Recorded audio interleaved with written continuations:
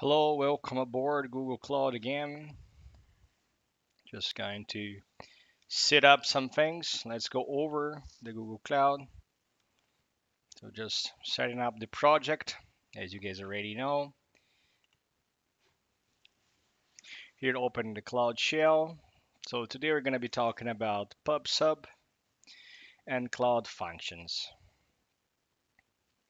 By the way, I'm going to give a briefly overview what PubSub first is. Right now, I'm just configuring the list project, whatever. PubSub is a messaging and ingestion for event-driven system and streaming analytics. So if you guys already know the open source Kafka, have an idea, PubSub is a competitor. By the way, what can you reach with PubSub? In that case, just looking there, I'm just downloading the clone in a repository. So with the PubSub, you can reach its scalable things, order messaging, delivery, pull and push in a pull and push mode. There is the acknowledge process you have to do. There is also auto scaling, auto provisioning with support from 0 to hundreds of gigabytes per second. Remember, per second. The price is very low. I would say you can check the GCP pricing calculator. I checked it last time I discussed it with a friend. It was around like 200 gigabytes monthly, would be $3 euro or dollar, whatever. Also, one thing very good. There's independent quota and billing for publishers and subscribers. There, by the way, I'm cloning my cloud function there. Okay, I can authorize. And okay, there's App Engine application, and also the PubSub gives you global message routing, simplify the multiple regions.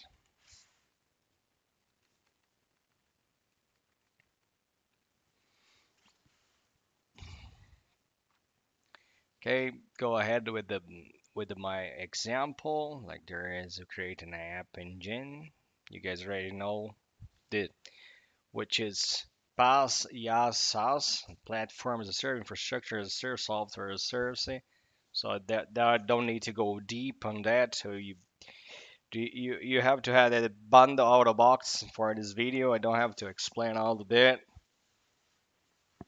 So let's wait it starts. By the way, about PubSub also I can give more info like the high availability made simple, a synchronous scrolls on message replication per message receipt tracking ensures reliable delivery at any scale. That's very important at any scale. There is a no planning and auto everything.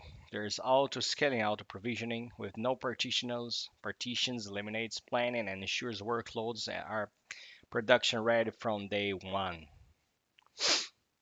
And there are a couple of advanced features with that things I would be with a step behind to really talking about. There are new features coming on, and that's all the future we will explain to you guys.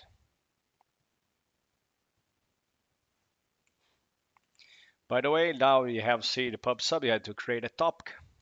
There's one person that's going to be writing messages to the top, and one person interested in the topics to read. This is my application, an Node.js application I'm running, and it says App Engine also. Now I'm going to create a function.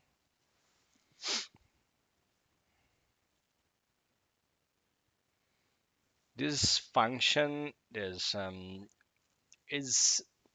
same as AWS Lambda, the serverless event-driven solution of Amazon. Here is just reading my topics. You can see it's fully integrated.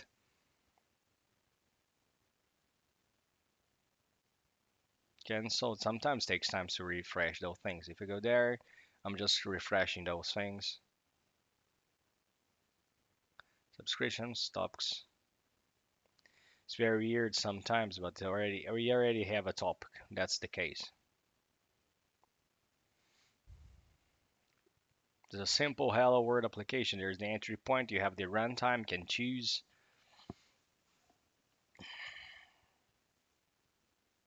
You can see their exports. The Amazon Lambda is the same approach. So if you know Amazon Lambda, it's gonna be pretty easy for you.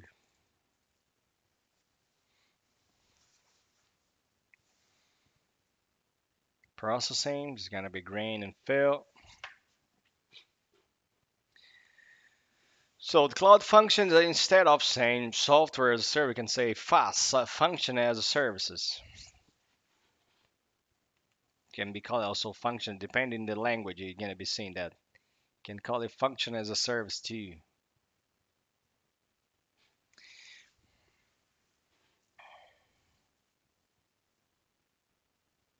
You can say that cloud function is a scalable pay-as-you-go pricing, pay-as-you-go functions as a service to run your code from zero management. It's kind of, we call it serverless. You don't have to worry about the infrastructure. Those patches are already done for you. No service to provision, manage, or upgrade the servers, whatever. You don't have to do any DevOps stuff. It's automatically scaled based on the load, so you don't have to worry about scaling up and down. There is also integrated monitoring, logging, and debugging capability. Built-in security at role per function based on the principle of that there is a less privilege principle. Key networking capabilities for hybrid and multi-cloud scenarios.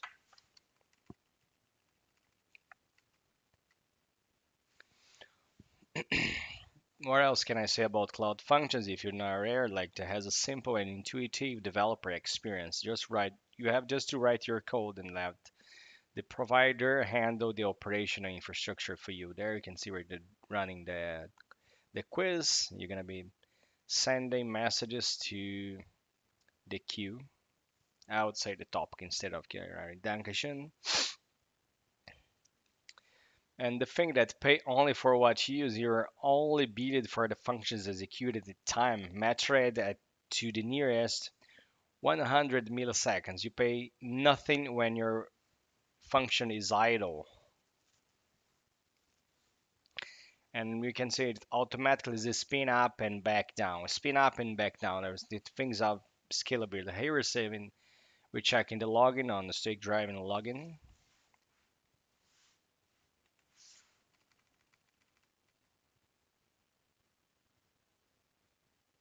So also one thing important, you avoid the lock-in with the open technology. You can say that open source function as a service framework to run functions across multiple environments and prevent lock-in. The prevent lock-in, avoid lock-in is very important.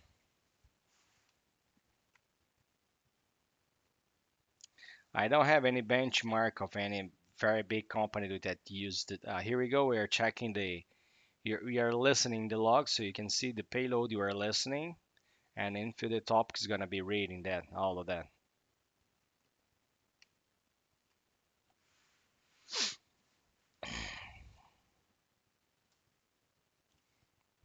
Let's open the terminal, back again, open another Sense shell instance. So, oh, that happens.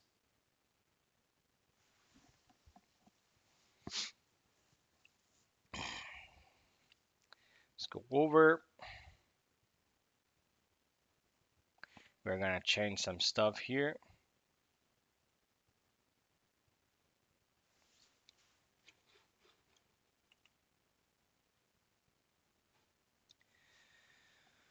All right.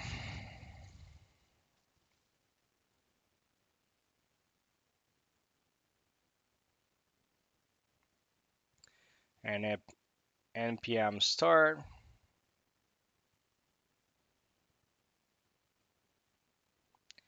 Today PubSub is not being friendly.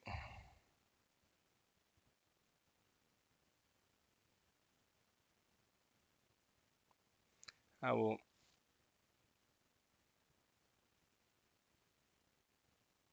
You can do the prevent as I showed. Take the test again. Let's see. Let's run that back again.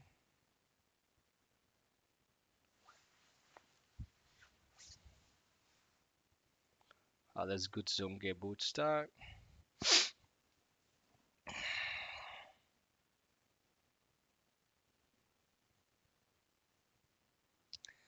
Already see the login.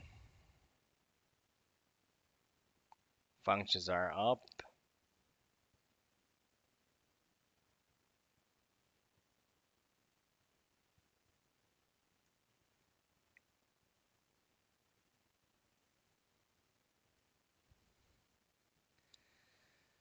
The editor is the thing is I'm gonna open the editor and check something.